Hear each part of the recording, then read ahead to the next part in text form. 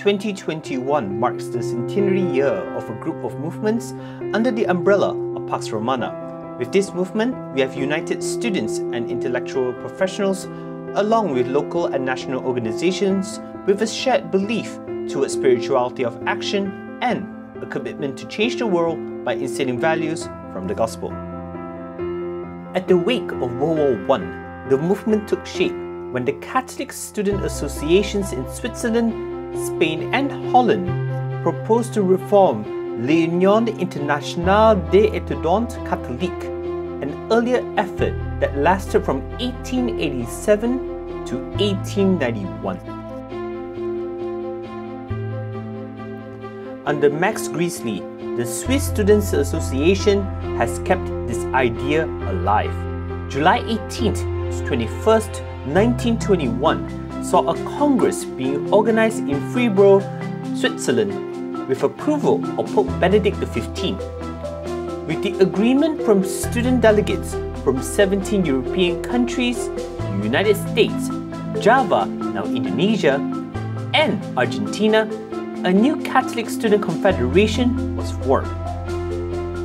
The new structure is organized under the emblem of Pax Romana as a symbol of peace across borders. The structure's aim includes the coordination of existing national federation, the establishment of new national groups, idea sharing via journals, a magazine, and organizing relief programs for students displaced by World War I. Pax Romana's first program took place in Ravenna, Italy, a few weeks after the foundation. One of the participants was Blessed Pier Giorgio Frasetti, an active member of Fuci and a strong supporter of Pax Romana. In a letter to a delegate he met at the session, he wrote, "If all people were to have it as their inner spirit, Pax Romana will bring peace and justice." In the 15 years following the 1921 Congress, Pax Romana, as a visible symbol of peace and unity among students from different countries, grew first in Europe and in the 1930s in the Americas. September 1939 saw Pax Romana holding its first World Congress outside Europe in Washington, D.C. and New York under Ed Kirchner, the first non-European president. While nearly 400 student leaders met, World War II started with the invasion of Poland by Germany. The participants, including Polish and German students, joined in prayer before the Blessed Sacrament, a deeply symbolic gesture of Pax Romana's mission as an international student peace movement. The 25th Anniversary Congress in Freiburg saw Pax Romana being refounded as two movements: the International Movement of Catholic Students, IMCS, for university students, and International Catholic Movement for Intellectual and Cultural Affairs, ICMICA, for graduates and professionals. This plan had received strong support from St. Pope Paul VI, the then national chaplain of Fuci in Italy. With Pax Romana expanding beyond Europe, the first Inter-American Assembly took place in Colombia 1941. The first Pan-Asian seminar was planned in India by IMCS in 1954. In 1957, Maria de Lourdes Pintasilgo, the first female president of IMCS, planned a Pan-African seminar in Ghana. She later became one of the first female head of states in Europe. A series of meetings in Manila was organized by both IMCS and ICMICA for students, chaplains, Catholic doctors, and graduates. A joint conference with UNESCO on the religions of Asia was also organized. This will be the first Vatican-approved interfaith conference. During the 1950s and 60s, we took on leadership roles in promoting what was known as the Late Apostolate, helping to convey two World Congresses of the Late Apostolate. At the start of Vatican II, we were ready to mobilize lay voices to engage with the Council.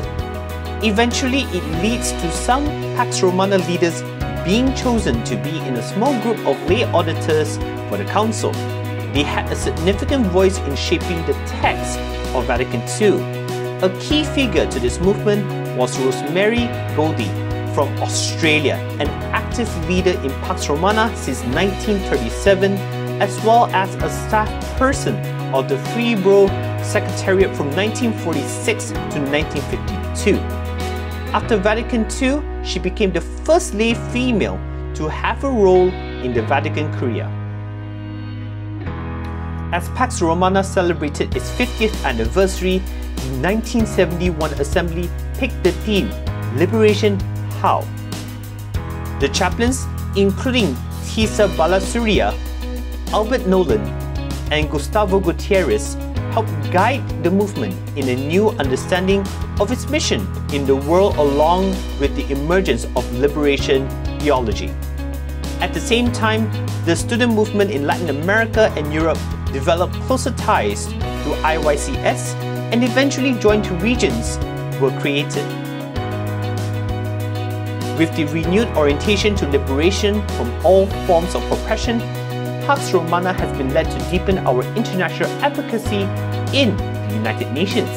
This meant being included in strong engagement on situations where Pax Romana members and partners are being persecuted and tortured for their human rights work. A training program for human rights defenders was launched in Geneva in the 1990s. During the 2000s, ICMICA helped national members work on the Universal Periodic Review process. IMCS, on the other hand, has been engaging on youth and student issues, including youth participation in decision-making. After the 2000 UN conferences, IMCS co-founded the International Coordination Meeting of Youth Organization, or ICMIO, a network of major youth NGOs in 2004, and later took leadership roles in the major group for children and youth.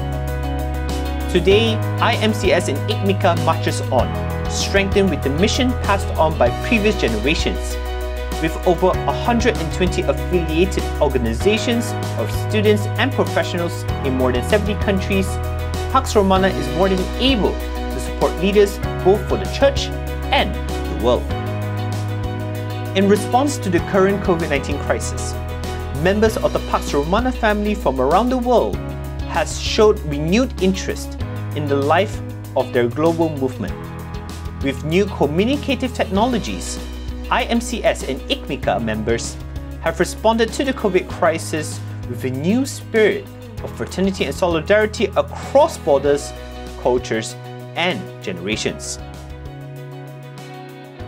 Moving forward, IMCS and ICMICA are committed to deepen the experience of this movement with a renewed sense of mission and purpose.